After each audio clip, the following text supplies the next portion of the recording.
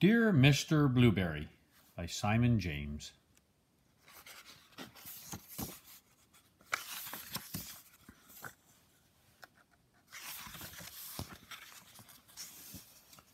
Dear Mr. Blueberry, I love whales very much, and I think I saw one in my pond today.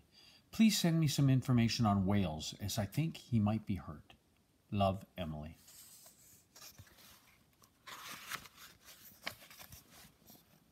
Dear Emily, here are some details about whales. I don't think you'll find it was a whale you saw, because whales don't live in ponds but in salt water.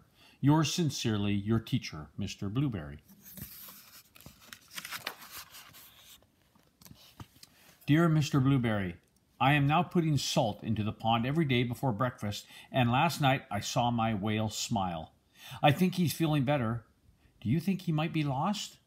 Love, Emily.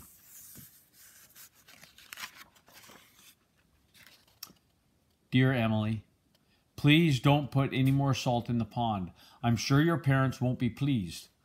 I'm afraid there can't be a whale in your pond because whales don't get lost. They always know where they are in the oceans. Yours sincerely, Mr. Blueberry.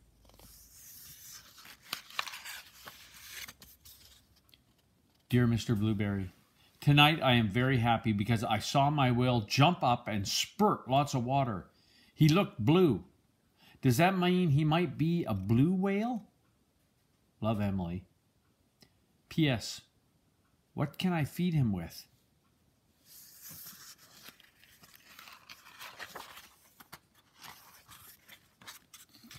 Dear Emily, blue whales are blue and they eat tiny shrimp-like creatures that live in the sea.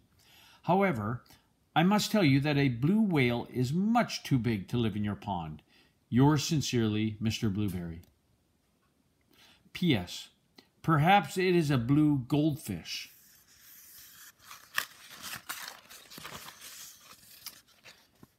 Dear Mr. Blueberry, last night I read your letter to my whale. Afterward, he let me stroke his head. It was very exciting. I secretly took him some crunched up cornflakes and breadcrumbs. This morning I looked in the pond and they were all gone. I think I shall call him Arthur. What do you think? Love, Emily.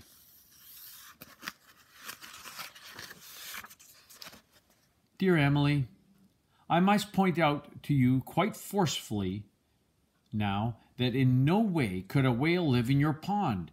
You may not know that whales are migratory, which means they travel great distances each day. I am sorry to disappoint you. Yours sincerely, Mr. Blueberry. Dear Mr. Blueberry, tonight I'm a little sad. Arthur has gone. I think your letter made sense to him, and he has decided to be migratory again. Love, Emily. Dear Emily, please don't be too sad. It really was impossible for a whale to live in your pond.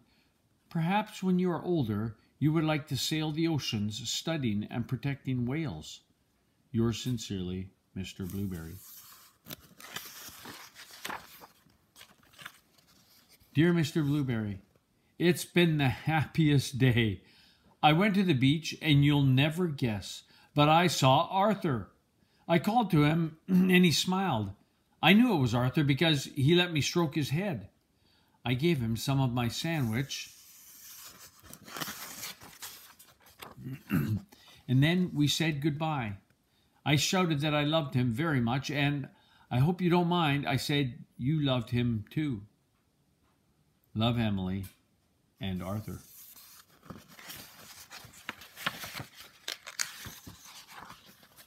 The end.